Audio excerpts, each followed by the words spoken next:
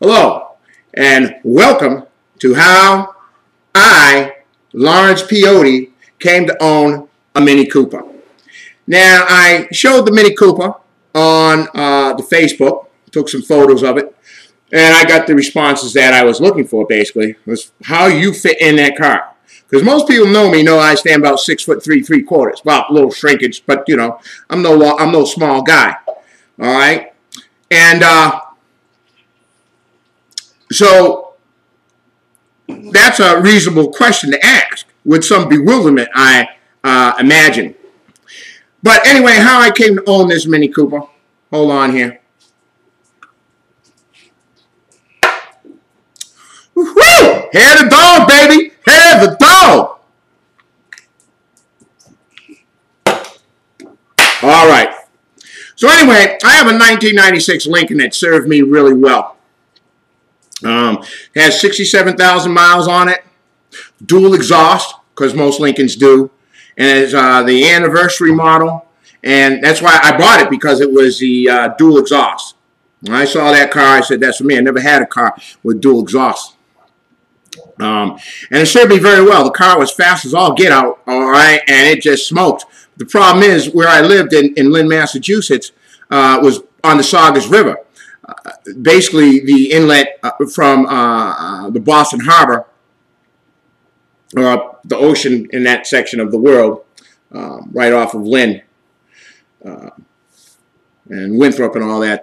I guess that's the Boston Harbor. Anyway, Lederman's Landing, okay? And the water came up and it flooded, and I mean, we really got flooded bad. I mean, one year we had a mini tsunami. I mean, a mini tsunami. That water was so high. We had timbers, railroad ties for the back porch or stoop, all right? And those ended up down the street and around the corner. That's how much water we got. I think that was in, what, 2006 or something like that? So that salt water, that salt, and plus the salt and ice from the winter, destroyed the undercarriage, and the undercarriage is garbage, okay? It's a damn shame. The engine is mint. I mean, the torque still pulls. I mean, I can get rubber out of that car. But the fact was, it came to every time I had to do something, catalytic converter.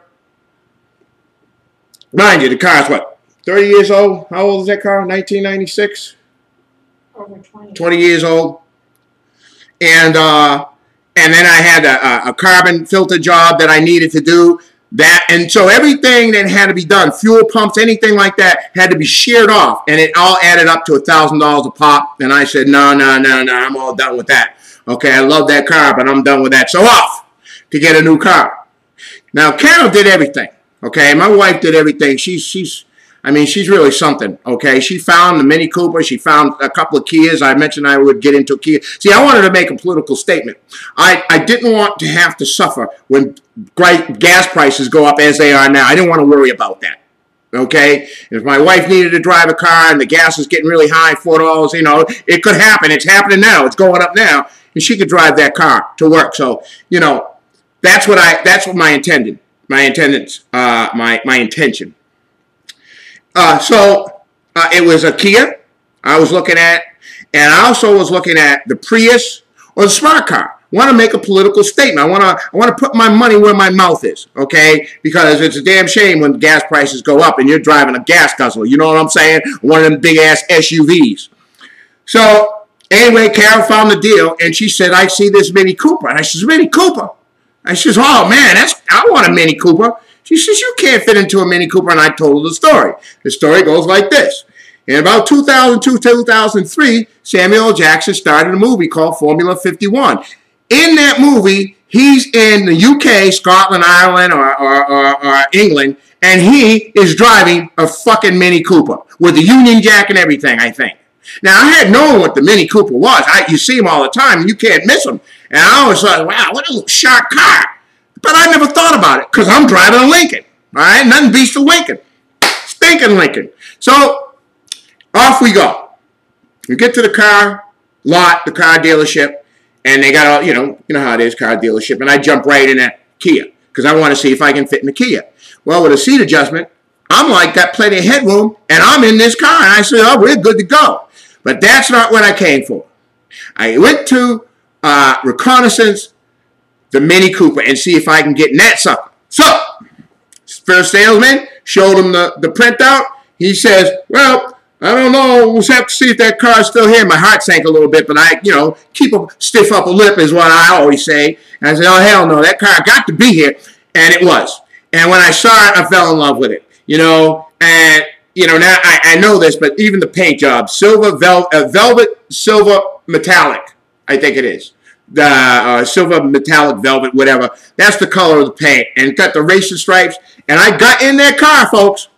I adjusted the seat, and I was in with plenty of headroom. And next thing, we were off to, a drive, a test drive. And I fell in love with that car. I was consumed with that car. Now, down to the art of the deal.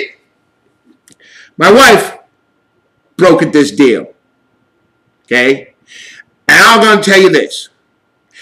She saved me about $3,000. Is that right, baby? $3,000? About $3,000 I got, less I got that car for. If that's the way the vernacular goes. I don't even know. Syntax, whatever. And I was happy with it. It fit my budget, and that's how I came to own the Mini Cooper. Just as simple as that. So to answer the people, the skeptics out there, oh, I fit in that car just fine now. Of course, I have not taken the road trip with either San Diego or the Grand Canyon. Most likely San Diego because I haven't been there in years. I've been to the Grand Canyon, okay? So we want to jet over to San Diego, over to Humphreys by the sea. You feel me? You feel me? And down to OB, my stomping grounds, right? Hell, we're going to cover all the beaches. Mission Beach, La Jolla Beach, Pacific Beach. We're going to hit them all. Woo! You know what I'm saying? But that trip will tell me how I fit in that Mini Cooper. But for all practical reasons and concerns, where do I go? Down the street and around the corner, I go to the VA. Okay? I might have to pick up a little side gig here just for the hell of it. I thought I'd learn my way around. And the Mini Cooper is great for that. No longer will I suffer from when prices start going up. Because, if you want to go to the Grand Canyon, you go, that's a ways from where we're at. How far is that, Grand Canyon, Carol? 2.5 hours. So, that's how I came to own the Mini Cooper. Political statement, it's a sports car. Man, this is a sports car. It's got 160 on the odometer. Or is that the speedometer? The speedometer. All right, I'm not going to get into that, but there it is. And with that, I have to wrap it up. That's how I came to own a Mini Cooper. So once again, I say, yes, people, I can fit just fine in that Mini Cooper. And I'm going to tell you right now, it's a fun car to drive. I'll give you just a little bit, right? Just a little bit. The shifting on it is the same as a BMW. And it has driver select, and it has manual 1 through 6. And boy, you don't have to do it. There's no clutch or anything like that. When I hit that goddamn drive select, it turns into a sports car. When I go to goddamn manual 1 to 6, get off me. Get off me. I'll take you right off the line, and you won't see me next time I look up. You'll be far behind in my rearview mirror. You heard?